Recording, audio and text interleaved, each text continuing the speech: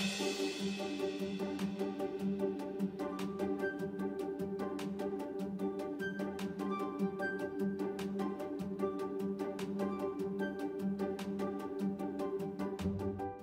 name is Mary Ryan and I'm the Director for Quality Assurance and Regulatory Affairs here at Penlon Limited. I'm responsible for the compliance and the quality management system and the regulatory compliance of all of the products that leave this building as it goes out into the market. Penlon reacted very swiftly to the COVID-19 crisis. On Monday, March the 16th, the development team had got together and had pulled together our existing technologies to look at how we could hybrid what we had. This was all done in parallel to the setup of the high value manufacturing catapult. So both of those efforts were actually happening at the same time. And by the Thursday, our engineering team had pulled together a prototype. So on the Friday, our technical team and myself, we pulled in our consultant clinician, Dr. Gabor Varetsky. He came on site so that we could lay out the standard usability and the clinical justification for our hybrid product. It was really quite exciting because we started to see in front of us that their product could in fact achieve the minimum requirements that were needed to be able to put an emergency ventilator into the NHS. And so we documented that in a detailed way on the Friday afternoon, and by the Friday night we were already up on a Zoom call in front of the Cabinet Office project team, the head of the NHS and also the head of the clinical team at the MHRA to propose our new device and its features. That night it was a bit of a buzz, to be honest, because we were interrogated over the specification and the different types of breathing modes and the usability and the robustness of the devices that we're putting together to make this hybrid ESO 2 emergency ventilator. And we were actually given verbal acceptance at that meeting because of the long legacy of our existing 3 products that have been pulled together, the value of the CE mark that we have, the reach that these products have already on the market, and the robustness of our quality and regulatory system. It was a really proud evening. I was absolutely delighted, but I was really proud. Penlon is a small organisation, but we have a real large reach. And it's time for the dynamism, the development, the skills, the competence of the team here to be able to shine. We've always prided ourselves on being able to reach out and help those in more challenging geographies around the world. So this was absolutely the right type of project for us to reach out to our neighbours, our friends and community and try to help to save lives. The Quality and Regulatory Department has transformed over the last 10 weeks. We've had a number of consortium members coming forward and leading their teams under the governance under the Penlon quality system, as well as a number of volunteers and individuals who have been hired specifically to enhance my team and bring in their strengths in quality management and supplier quality management as well. I've been able to reach out to my network across the ABHI, and we've had voluntary teams coming here to help with inspection and documentation reviews. I've also had some support as well from my network again on supporting me with the regulatory compliance and supporting me with some of the technical file generation. The support has been overwhelming, and I'm just proud to be actually part of a larger team and having them help us achieve getting products to the market and saving lives. There's actually been 2 challenges in the last 10 weeks that I would say that have come to the fore.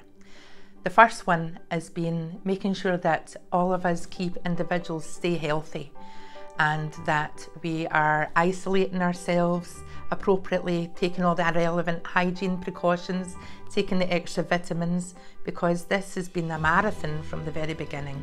It's long hours, it's commitment, and it's day in, day out where we're still running at a fast pace and taking decisions along those lines. So definitely just making sure that we're keeping healthy and getting sufficient rest. The second challenge really was more of a cultural challenge.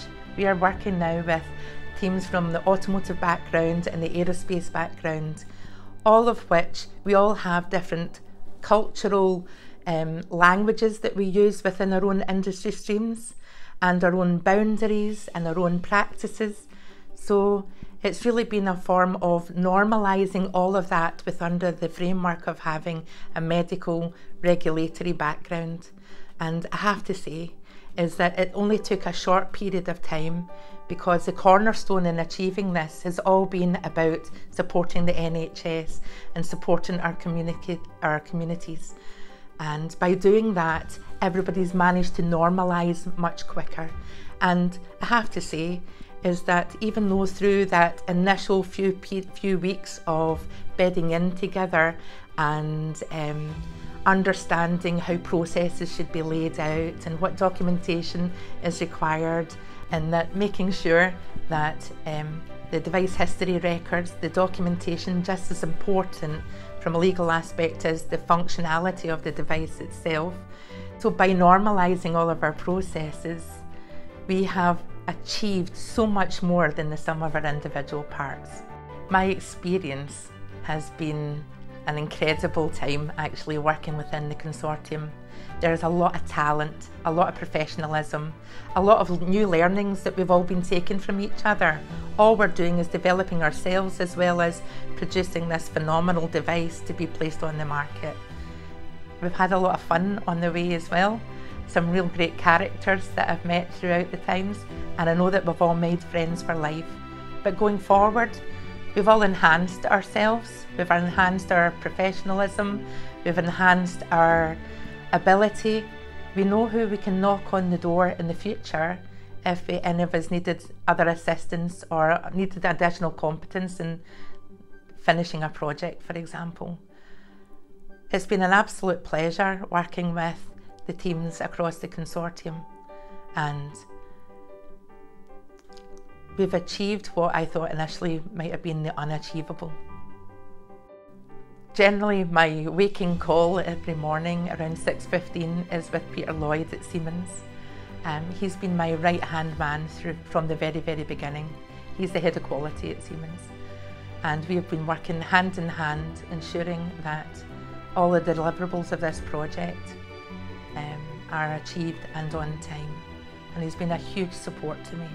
But that doesn't negate the amount of support that I have from our own Penlon team, and then across the quality heads across the rest of the consortium. They've all been incredible. They've all been committed, very, very hard working, and I just couldn't be more proud of the entire team, to be honest. The ESO 2 Emergency Ventilator has got a great heritage on the market. For nearly 20 years, the sub-assemblies of these products have been serving the globe and without having any vigilance issues. So the device itself has got complex breathing modes, and therefore it can satisfy a full range of patient types. At Penlon, we've been able to modify the original product to satisfy the transforming requirements from the MHRA. One of those requirements was to provide the patient with more fresh gas during active catheterized suction, whereby a patient who's then maybe in the advanced stages of the disease has to have their secretions removed from the lungs, but you still need to ventilate the patient at the same time. So we've been able to drive extra gas into the patient to make sure that the lungs can accommodate both the ventilation and also the suction at the same time. So this is really another patient support mode that we've been able to adapt. We can use the knowledge that we've gained over the last couple of months to look at how we develop our ventilators going forward.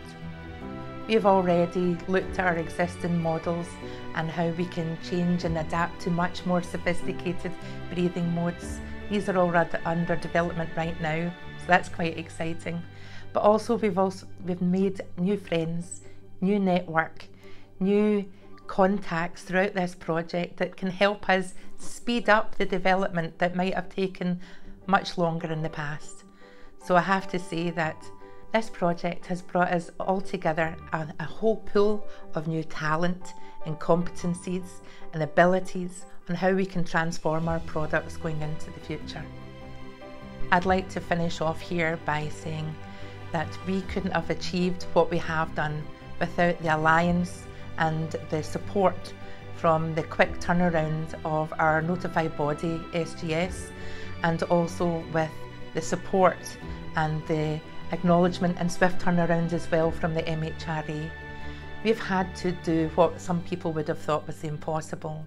We've qualified automotive facilities and aerospace facilities to be manufacturing or building the assemblies of subparts of our ESO2 emergency ventilator.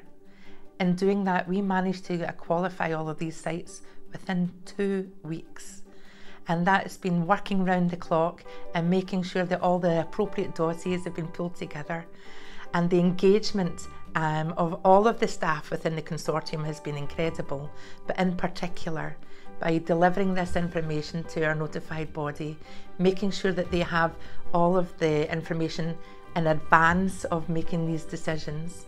And then the independent review again from the MHRA has just felt that we've been able to do this hand in hand as a united nation together to support the NHS. I want to add that I am truly humbled to be part of this project, to be part of this fight against COVID-19, and I'm so proud to be part of this consortium and one of the leaders in making sure that we leave no stone left unturned when it comes to patient safety, and that no community is left bereft of not having adequate equipment to treat their members. Making sure that people in our families and our friends and our towns and villages all have the necessary equipment to have these products to save lives. Thanks.